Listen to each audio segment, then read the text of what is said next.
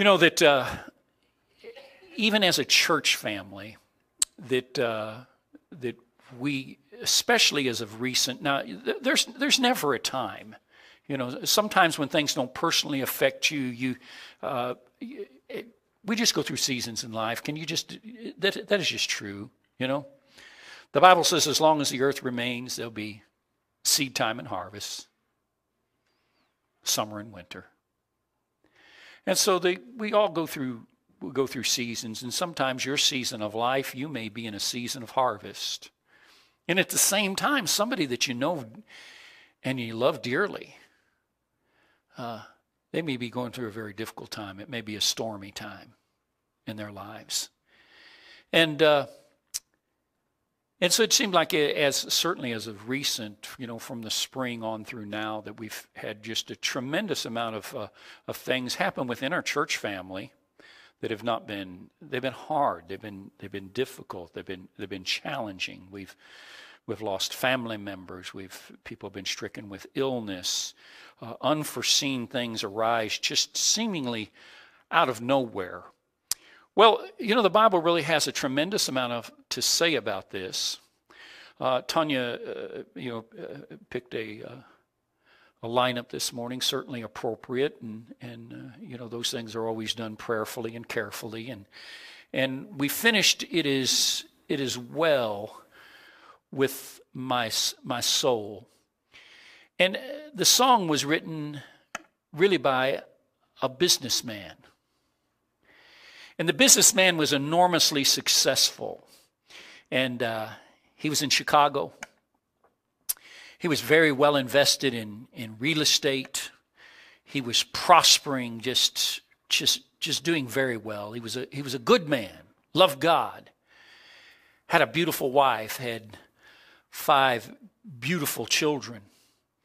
And just seemed like at the pinnacle of life. The man's last name was Spafford, Horito Spafford. The pinnacle of life, he loses his son. I told you he made a lot of money in real estate. You know what happened shortly after that? You know where he made his money? Was Chicago. The Chicago fire hit. He lost nearly everything. And after several years, he decided, that they kind of gotten back on their feet, and he decided that, that he would send his wife and his daughters, and they would go on a trip. They would go to Europe and travel Europe and see things. They needed a much needed break from the many things that they had gone through.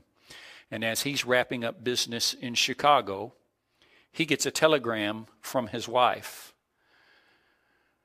Said, "All are lost, save me."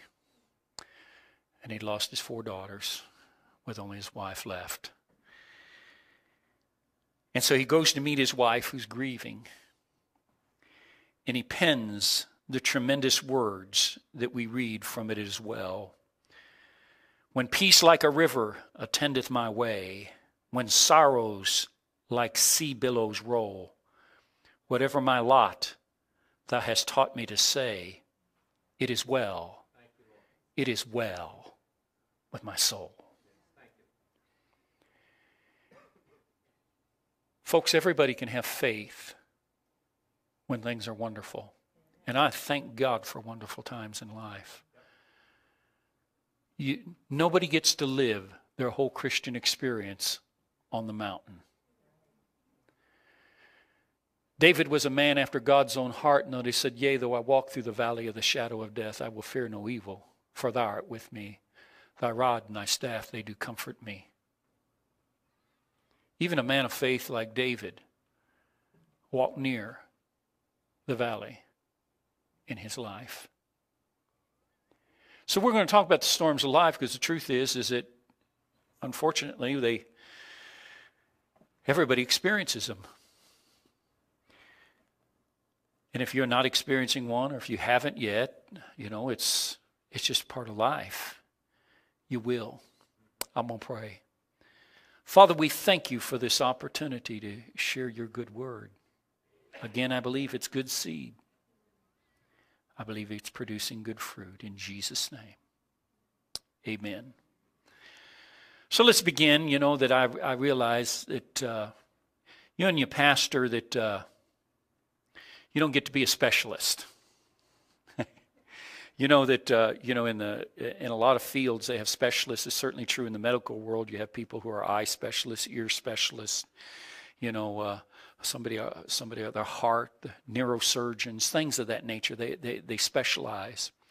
And often you'll find that that's true in the ministry, and you listen to different people, and you know, and they seem to specialize in something. And if you're careful, if all you ever do is listen to people who specialize in one area, you get overbalanced in that particular area.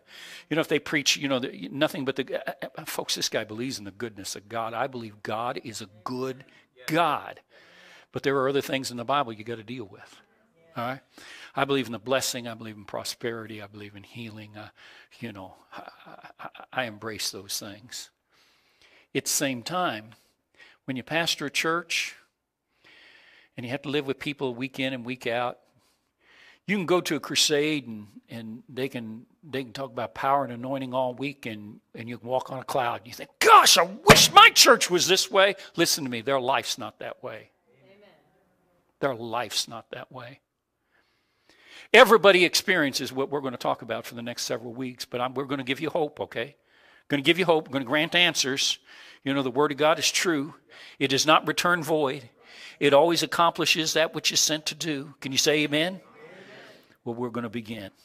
Understanding, once again, life's storms. In Matthew the 7th chapter, verses 24 and 25, it says this, therefore, everyone who hears these words of mine and puts them into practice is like a wise man. Everybody say a wise man. Now, this is not a wise guy. This is a wise man. We got too many wise guys, not enough wise men. He's a wise man. He built his house on the rock. And the rain what? Everybody say the rain came. All right. That's not me. That's Jesus. This is red letter stuff. If you've got a King James Bible. Then rain came, and the streams rose, and the wind blew, and beat against the house. Let's read that again. Let's read it together. Just that sentences. And the rain came down, and the streams rose, and the wind blew, and beat against the house. Now what's the next few words?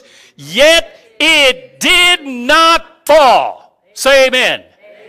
Now I want you to focus on that. It did not fall. Because why? The rain's going to come, and the stream's going to rise, and the wind's going to blow, and it's going to beat against the house. Yet it did not fall, because it had its foundation upon a rock. But everyone who hears these words of mine and does not put them into practice is like a foolish man who built his house on the sand. You know, having had spent, you know, a little bit of time, and of course everybody has seen it, you know, whether you've been to the ocean or you've been to the Gulf, or everybody has seen, because, you know, you see these things on television. But having spent quite a bit of time, you know, in Florida here these past several years, and then just from life experience like you seeing these things, you know, on television, you know, when a big storm comes, I mean, it just absolutely changes the beaches. Just changes them. We were at Pensacola one time not long after a hurricane. You know, the beach was here, and when the hurricane was over, the beach was up here. It just changed it. Well, sand moves. It shifts. It's not stable under your feet. You stand on the edge of the water, and you're standing on the sand, and the longer you stand there, the deeper you sink. Isn't that right? Yeah. Too many times we build our lives on the sand. The rain came, same story. Streams rose, the wind blew, and beat against the house, and it fell with a great crash. Now, you know what I want. As a pastor, it's my desire to communicate God's will, and that's that you don't crash. You know, Paul writes about people whose faith has become a shipwreck. Your faith doesn't have to be a shipwreck. Even if storms come. We'll give some answers concerning these things. I want you to know that those who believed the word and obeyed it, and those who even heard the word and didn't obey it, but they both went through a storm. Storms in life are not always predictable. You don't always see them coming. Just, whoa, I didn't see that coming. Listen to me. They're just not always predictable. Can't always predict the weather, can you? Storms of life are not always predictable. They're inevitable. Accepting that. You know, so many times in life I've heard people say, and some of these things we'll touch in several different ways and say them more than once, because once again, what you're trying to do is, the most important thing to do as a believer is being able to have your mind to be soft and pliable where you can change your way in thinking. See, there's nothing worse than stinking thinking. See, with the Word of God, we're trying to renew our minds, change them. All right. So many times in life we'd say this, well, you know, I'm doing everything I'm supposed to do. Why is things going wrong? Stay with us this morning. All right. Those who heard the word, believed the word, stood on the word, they still went through a storm. But their house stood. It was founded on a rock.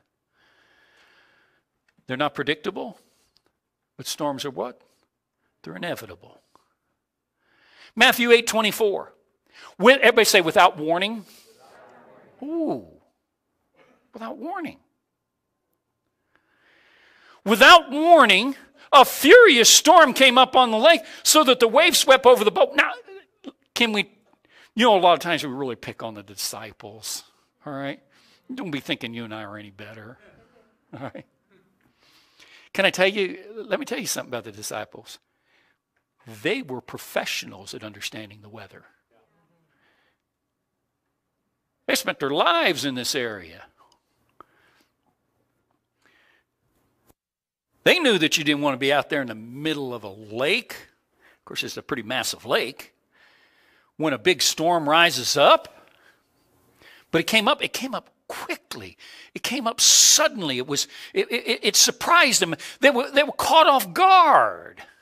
The storm came up upon the lake so that the waves swept over the boat. Once again, these guys are not novices, not on the water.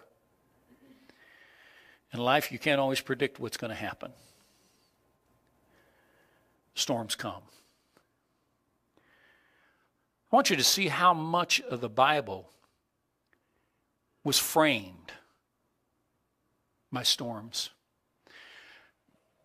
How much of the redemptive story is connected to storms. They don't play a small role in Scripture. We begin with the great flood. And Noah built an ark. We find by continuing that Jonah, he tries to run from God and he tries to sail to Tarshish. God wanted him to go preach at Nineveh. He didn't go. He gets on a boat. He goes the exact opposite direction. And on the way, a great storm arises.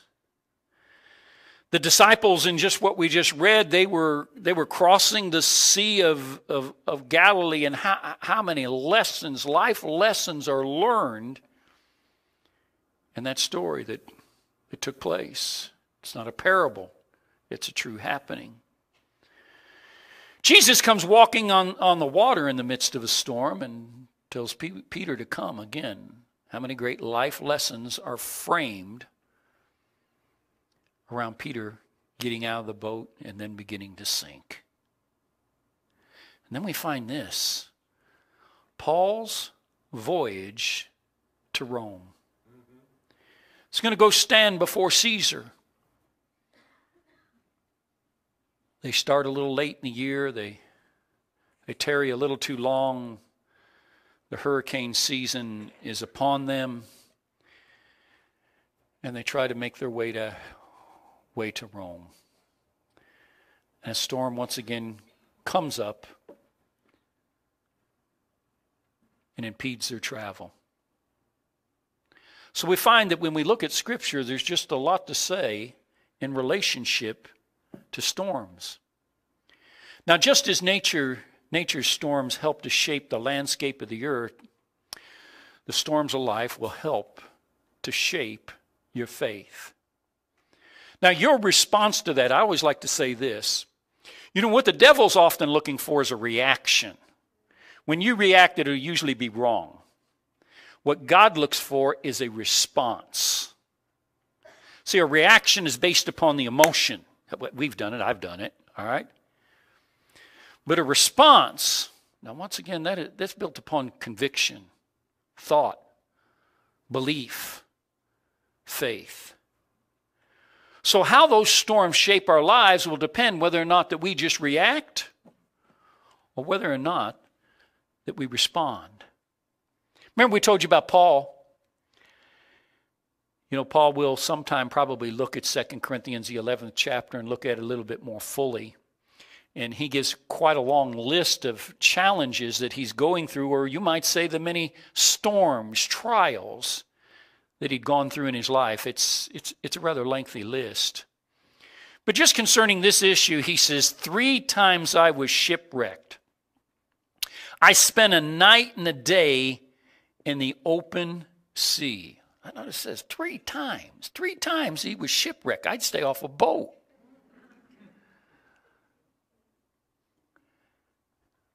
Now in Acts the 27th chapter, it tells about one of these shipwrecks.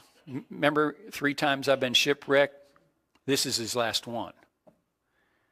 See, he gets to Rome after this. He finishes his life there. And Paul had told him not to set sail. It wasn't right. We should stay here. I believe much harm will come. But Paul stood before them and said, "Man, you should have taken my advice." You just hate that guy who says, "I told you so." "Man, you should have taken my advice and not sailed from Crete. Then you would have spared yourself this damage and loss."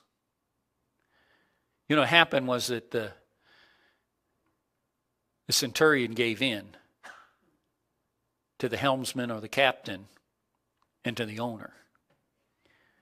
Instead of listening, Paul said, God has spoken to me, and didn't listen. He says, "But now I urge you to keep your courage. But not one of you will be lost. Only the ship will be destroyed. So keep up your courage," he says in verse 25, "men. For I have faith in God that it will happen just as he told me."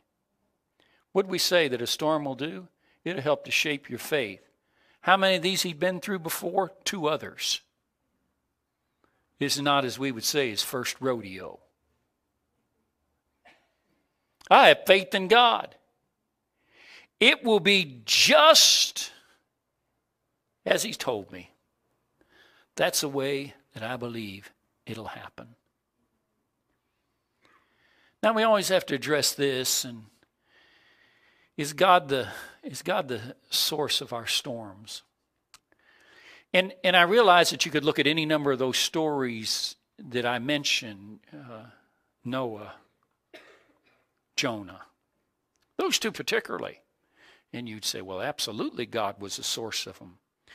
Well, really, what you're really seeing is not God being the source, but you're seeing the consequence of something.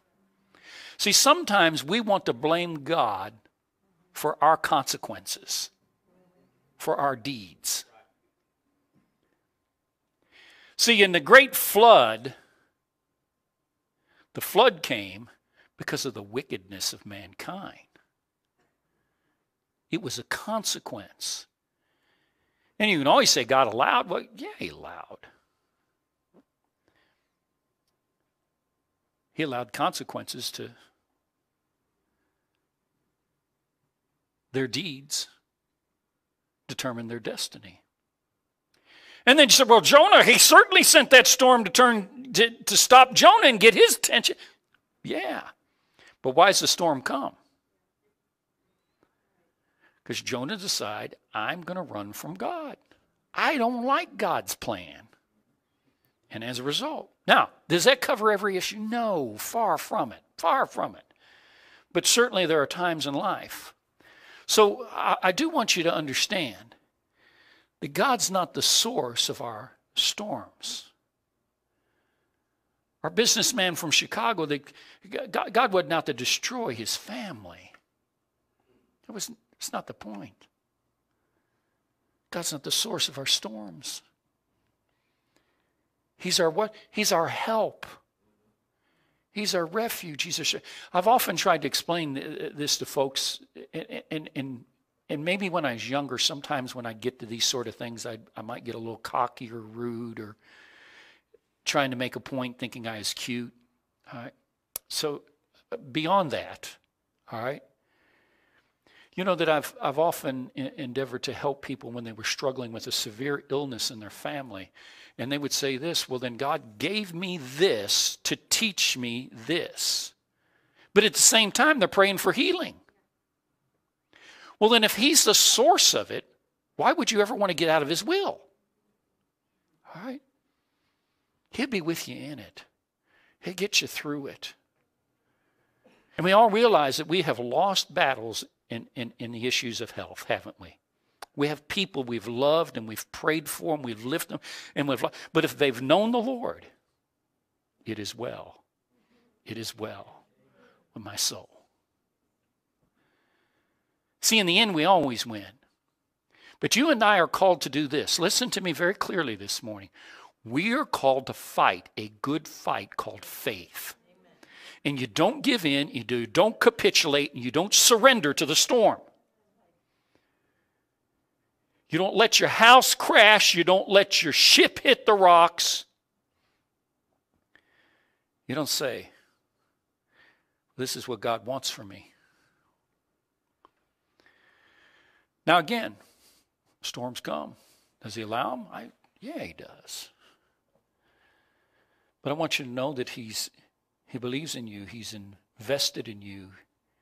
He's your Redeemer. He's your Savior. See, if there were no storms, Dennis, I wouldn't need a refuge. I would need a refuge. If there were no storms, I would never need a shelter. But he is a shelter. He's with us before, he's with us in it, and he's with us after it. See, the way that you and I respond to life's storms really is a tremendous testimony to those people who live round about us. What a great story that we tell about this man who says, it is well with my soul. What a powerful testimony to those around about him. Some storms are this, they are the result of disobedience. That certainly was true with the flood of Noah. Man became corrupt and wicked in his heart, and so this great storm for 40 days and 40 nights, that's a storm, man. Certainly Jonah's storm was a direct result of his disobedience. But look what Jonah says. Here's the great thing about Jonah. You know, sometimes we don't say good things about Jonah. Jonah told those men, I know that it's my fault. This great storm has come upon you. He didn't blame God. Did Jonah blame God? No, he didn't, did he? Jonah doesn't blame God. He said, God, this is your fault. God, what are you trying to do to us? You're trying to mess up my life. They said, they asked him the question, where did you come from? Who's your God? Why is this happening to us? And Jonah gets real honest with them. I know that this is my fault, that this great storm has come upon you. Who was the source of the storm? Jonah was the source of this storm. You say every storm comes my way, it's my fault. No, please don't read that into it. My goodness, then you'll leave here just feeling bad and guilty all the time. But certainly I have gone through difficult times in life because I just disobeyed God. But even Jonah wasn't abandoned, even though he went through a storm. Now here's the good news. You know, the same storm that could be caused by our disobedience can also be the storm that restores our path. While the storm came because of his disobedience, the storm also turned his life around. And that's what so many people at times will say, well, God did this to me because. But here was the deal, that it really is true that he did use it to turn. God's using everything. God uses everything he possibly can to work in our lives. He's not wasting anything. You talk about a guy who's conservative, he's Hebrew. I shouldn't have said that. It's cute, though. He uses everything. I mean, he uses every resource he possibly can to speak to our lives, to help us, to try to change us, turn us around. Doesn't it say he calls us all things to work together for good for those who love the Lord, that are called according to his purpose? There are times in life that the enemy sends something your way. He is intent upon hurting you, destroying you, stealing something from you, but God is able to make it work for your good. Once again, going to react or respond? The response is so much more beneficial. The same storm that came as a result of his disobedience was the same storm that turned his life around. You know, some storms, they're just this. They're just an attack to undermine God's plan. A lot of storms in life come your way just to undermine God's plan. We go back and we'll use this one several times, and it's such a good story. There's so many lessons to be learned into it. Going back once again, the disciples on the Sea of Galilee. He said to his disciples in verse 35, he said, let us go to the other side. All right. Now you'd think you hear from God, you do what he says, all right. I can't tell you how many times in life, John, somebody has said to me, all right, you know when you heard from God because all the doors open and everything works, except it has not worked for Bill. Amen. There have been a lot of times I got on the right path and all hell broke loose. Yeah. But here's the good news. Now I'm in pretty good company. He said, let us go to the other side. I often say this, faith begins where the will of God's known. If you know his will, faith rises up. You can do it now. You can believe him, all right? So, you know, the first thing you always got to do is find out what's God's will. And if you find out his will, faith will rise in your heart. That's truer than you can imagine my saying it, man. Amen. When you know the will of God, faith will rise in your heart. And you'll be able to believe God. He said, let us go to the other side. So they get in a boat. They start to the other side. And what happens? A furious squall or storm comes up. And the waves broke over the boat. You know, years ago, we felt like it was time to build onto the church. And we'd done pretty well, you know, that, sometimes we don't appreciate what we have here in Texas County. You know that as a church, we just get pretty good. Life's pretty good. You're good folks. You know, I get like Paul, and it sound like bragging. You understand? You know, there are almost $2 million worth of buildings on this property. I don't know a millionaire. I don't know a millionaire.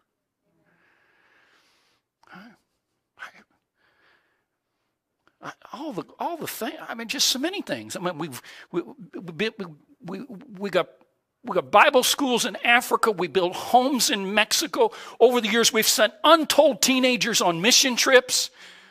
Not a family ever went into debt to do it. Every kid that had money and didn't have money made those trips. I could just go on and on. Just wonderful things. Whether we was at this point in the church, the wall was right here. It's right there. That's where it ended. Right there. And the stage, I would have been preaching in those days right here, and you would have been starting about right there. Right? And the building had gotten pretty full. And you know, at that point in life, you know that building pretty full, income was pretty good. Because I carried this cart around for years, and it had this building. This building was 40 by 84. My vision was, you know, to fill that building, you know, to finish the building upstairs and downstairs, you know, to have X number of ministries going. And all that had come to pass.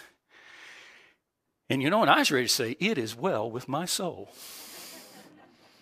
And I'm thinking, you know, this is a good time for a raise. Except that wasn't his plan. And so I felt like the Lord said to build. And we built. And we built the building. We had it all framed up, and the trusses came down. Oh, you just can't imagine what they said to me. You just can't imagine. I told you you'd miss God. People in town, not every person in town, you understand, not every person, but there'd be folks in town, other good Christian people, going to go to heaven, okay, going to go to heaven. All right, they'll be coming up wanting to say they're sorry when we get there, but no, I'm just... Bad! All right, got my flesh under, okay, Jeff? The flesh is under now. All right. They'd say, I knew God didn't want them to have a gymnasium.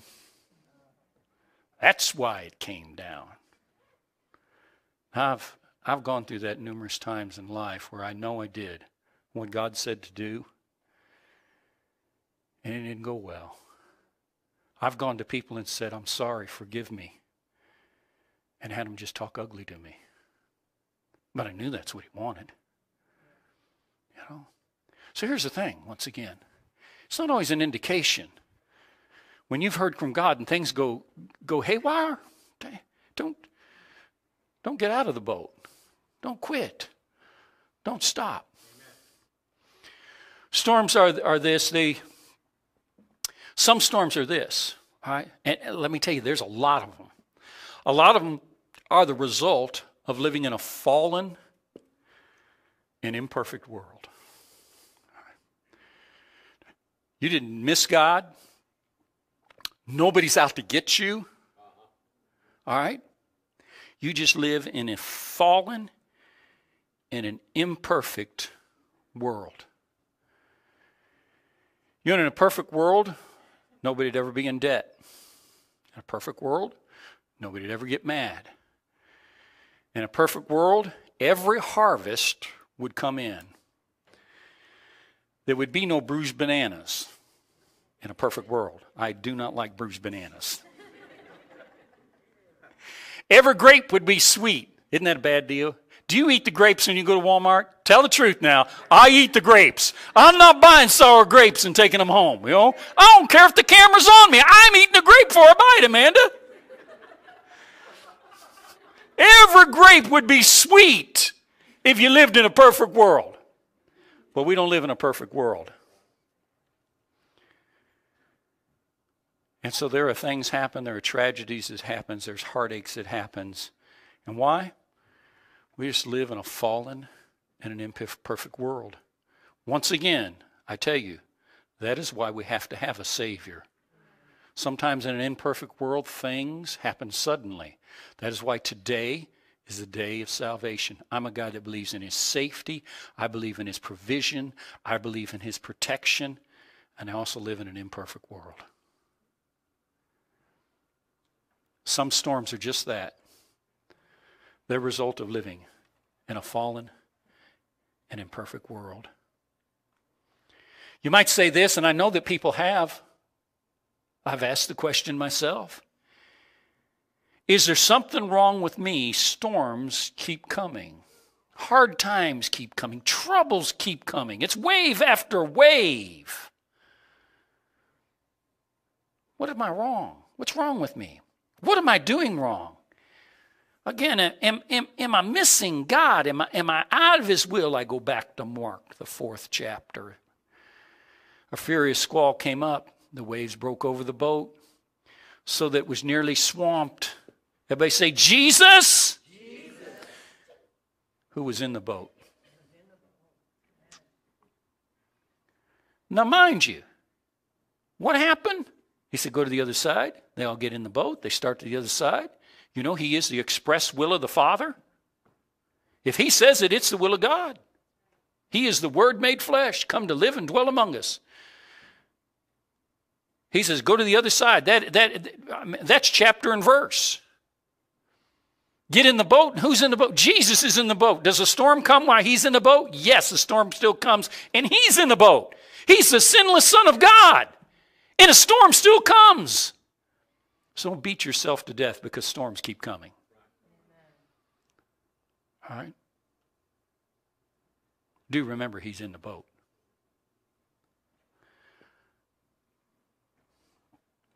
I want to read this to you.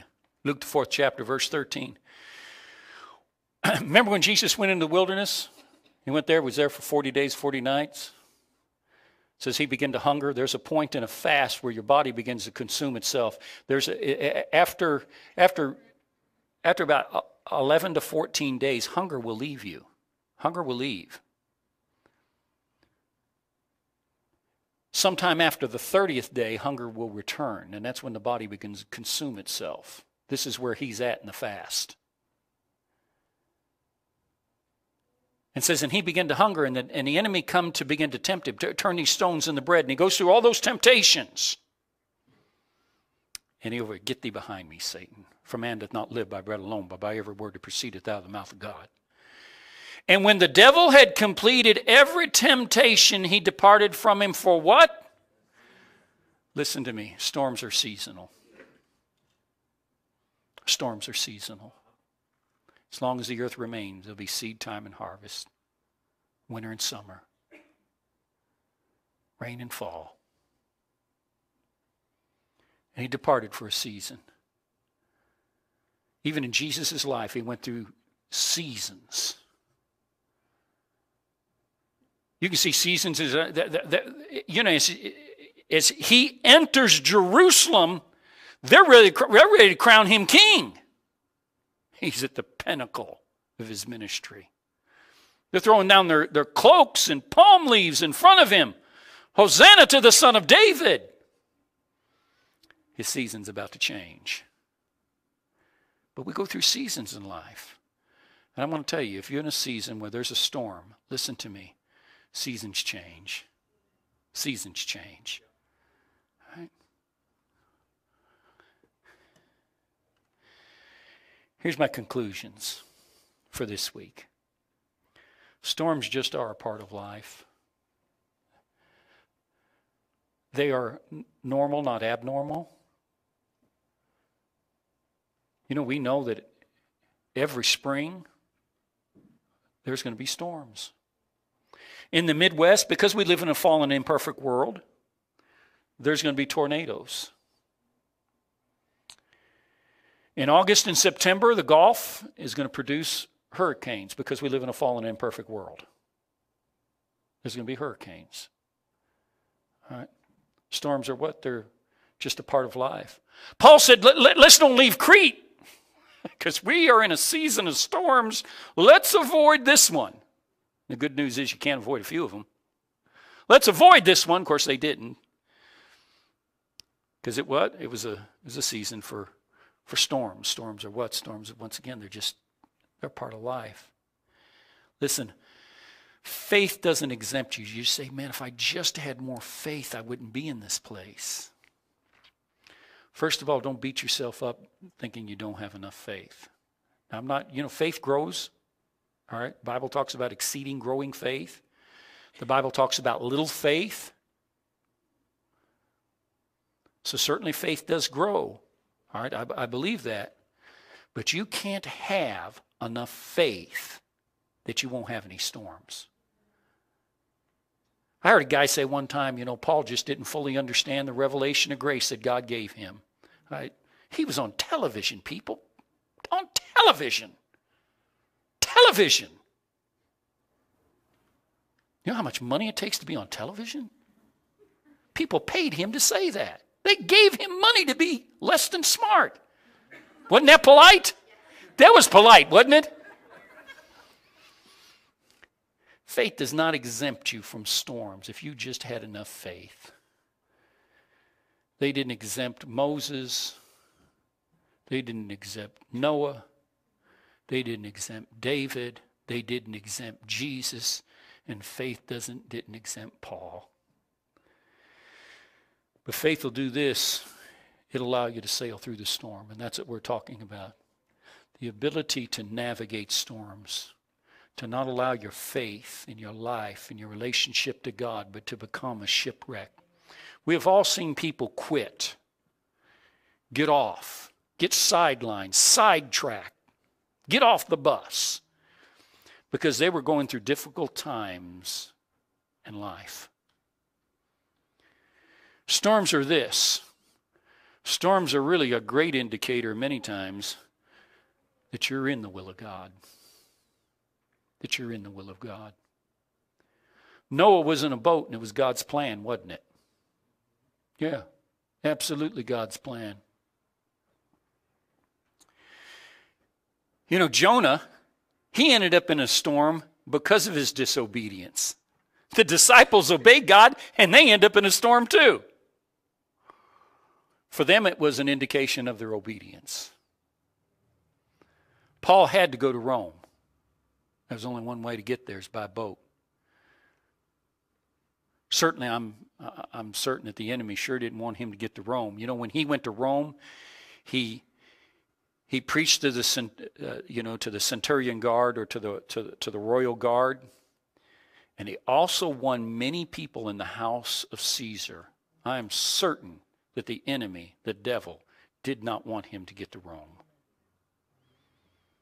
Again, storms in life come, and there's a lot of times that they're an indication that you are in the will of God. Otherwise, it would not be in opposition to your faith. I say again, some storms are the result of disobedience. Some storms are just the ordinary course of nature. It's just a part of life. But then there are those that are just an outright attack upon God's plan for your life, your will, His desire. Storms certainly do this. They reveal God's faithfulness in our lives. You would never know He was faithful if there was never no difficulty, there was never no trial. Again, will I remind you, He is not the author of the trial. He's the author and finisher of faith. All right? Let no man say when he's tempted or tested that he's tempted of God, for God neither is tempted with evil, and neither does He tempt any man with it. Storms reveal God's faithfulness and also our faith in Him. In Psalms 46:1, the psalmist says, God is our refuge and strength. And in the storm, I always loved the way the psalmist said this. He's very present. Can He ever be more present than He is at any other time? I really don't think so. But for our encouragement, maybe. He's very present, it says. He's a very present help in trouble. So you might be at a place in life that it's just not easy. I'm going to tell you, there's the place to look for Him. He's what? He's very present. I have often, and probably will again, because it depends upon what point you're trying to make, but I have often scolded the disciples for worrying about drowning. But at least they knew who to cry out to.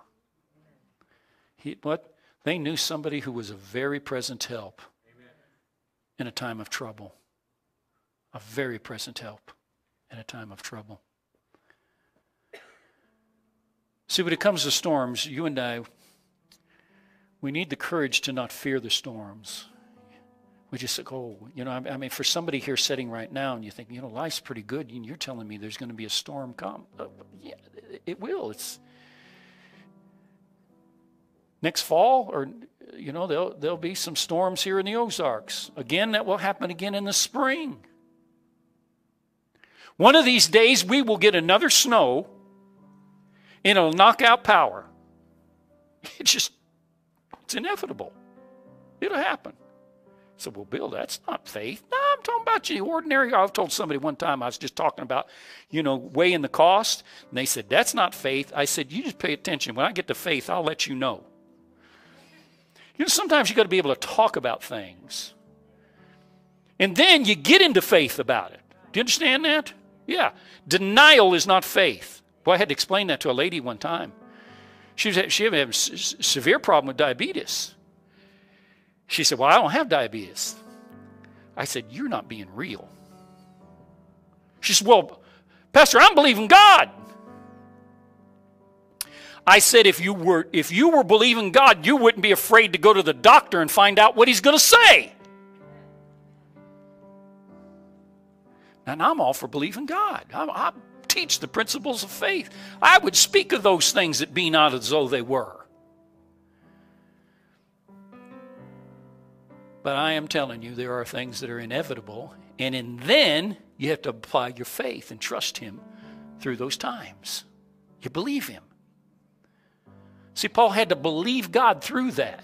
He says, listen, this is my third storm. All right?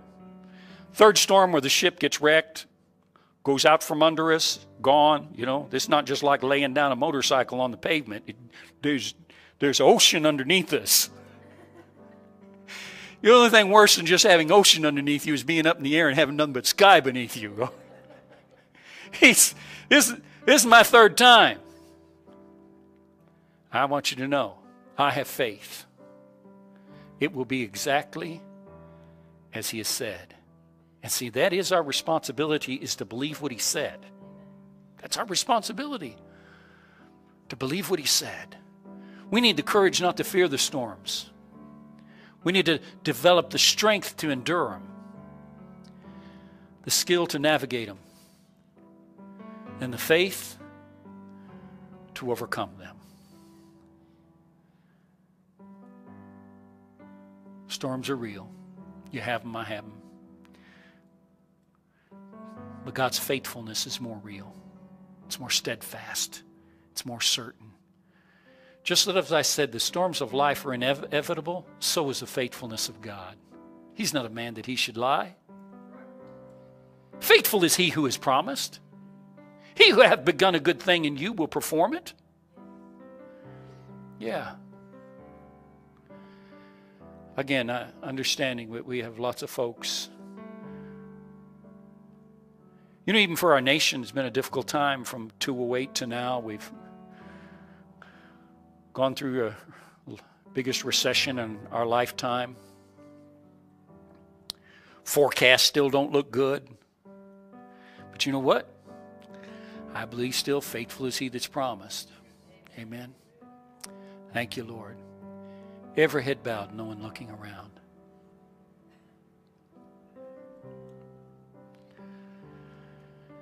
You know, people walk through storms in their families. Golly. I mean, there's all kinds of things that hurt you deep, but there's nothing deeper, and that's deep. It could be contention. It could be divorce. It could be a broken relationship, broken marriage. It could be a health crisis. They're very real. A storm that takes place in our family. But again, I'm going to tell you, just like Paul, I believe it'll turn out just like he says. We'll look to his word. We'll see, what did he say? You might be here, might be a storm in your family. You may have a financial storm. You may have a health storm. It may be a personal crisis in your life. You're struggling with heaviness of heart, depression. You may be abandoned.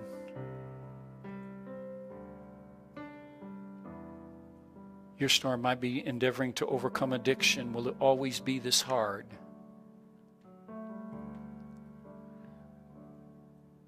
Can I tell you this? For every storm, there's a calm that comes in the aftermath. Just withstand the storm. There's a calm coming. Withstand the storm. There's a peace that passes understanding. Just withstand the storm.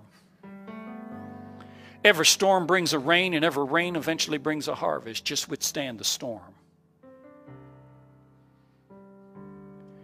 Every trial will eventually give God a tribute. Withstand the storm. Heads bowed, no one looking around. First, you might be here this morning, and my first concern is always the eternal condition of our lives. You know, God's got a plan for this life, and we're talking about this life right now and the storms that we endure in it. His ultimate plan, though, is not just to help you to survive the storms of this life. His ultimate plan is to have an eternal relationship with you. God cared about you so much that He sent His Son to suffer the heaviness of life so that you could live. Jesus came and He dies so that you can have life and life more abundantly. Again, you might be here this morning and maybe you've never accepted Christ as your personal Savior. We'd like to give you an opportunity to do that. The Bible does say today's the day of salvation. You're not here by an accident. There really is a real heaven and there really is a real hell. Hell wasn't meant for us, but we may suffer the consequence of it if we don't receive God's solution, His Son, our Savior. You might be here and say, Bill, I've known the Lord, but I'm like Jonah. I kind of ran. I've run as fast as my feet would take me. I don't even know what I'm doing here this morning. It's because, again, He's got a plan. You may be going through enough heartache in life right now that you may be like Jonah. You're ready to cry out. You might find yourself, he said, man, here I was, and I'm in the depths, and I cried out to God, and He heard me. You might be in that deep spot in your life, a deep black hole. But I'm going to tell you, He can hear. He's very present, very present. He's present in the belly of a whale or a big fish. If you're here this morning and say, Pastor, I'm not certain I've ever made a decision about Christ, let me ask you these things. Can you believe that Jesus Christ is really God's own Son? Can you believe that He lived and He died for you? Can you believe that He was buried and raised from the dead? And you know, most of the time people say, yeah, I can believe that. If you can believe that, then you can be saved. The Bible says, whoever calls upon the name of the Lord shall be saved. You're a whosoever. Romans 10:9 and 10 says this. This is not my idea. This is what God's Word says. If you'll confess with your mouth, say with your mouth, Lord Jesus. And if you believe in your heart that God raised Him from the dead, you'll be saved. For with the heart you believe, way down deep inside you believe. Then it says, and with the mouth the confession, the declaration is made. I'm asking you to more than just ask Jesus to be your Savior, and He wants to be. But He can't be your Savior unless you're willing to make Him the Lord of your life, to say you're in charge, you're the CEO.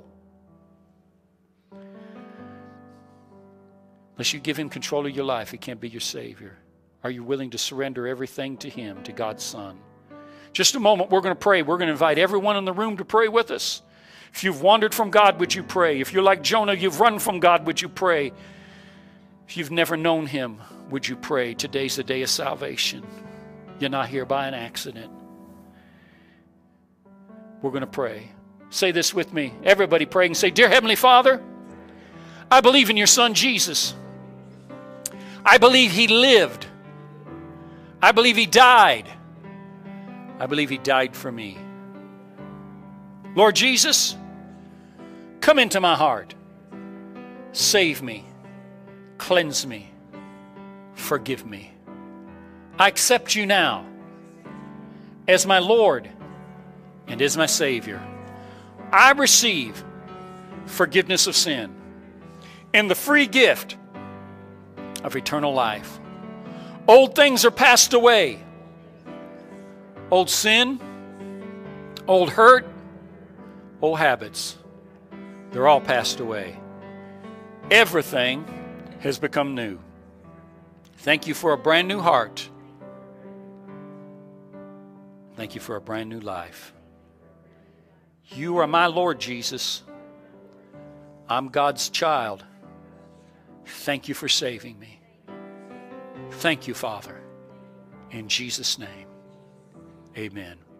With every head bowed, no one looking around for just a second, say, Pastor Bill, when you prayed this morning, I prayed also. I either did not know the Lord as my Savior, or I've known Him and I got off the boat. I went another way. I've not fully trusted Him. If that's you in either one of those areas, would you just look up real quickly? Give us just a moment to know who we pray with and for. Give us just a brief moment. Another moment, please. Hang on. Thank you, Lord Jesus. Thank you. All right. Amen. Amen. God bless you. God bless you. Thank you. Another moment. All right. Thank you. Lord, I thank you. Thank you. Your eyes are on us. I want you to know, if you prayed this morning, the Bible says that heaven rejoices. Heaven rejoices. It's just one. We have several looking up this morning.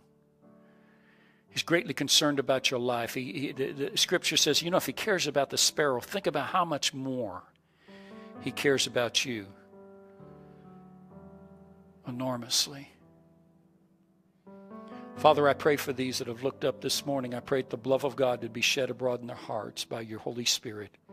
Thank you for so great a salvation. Thank you for saving us, for forgiving us. You're our Savior. You're our friend. But most importantly, we call you Lord. Thank you, Lord Jesus. Thank you, God, for sending Him. We ask all these things in Jesus' name.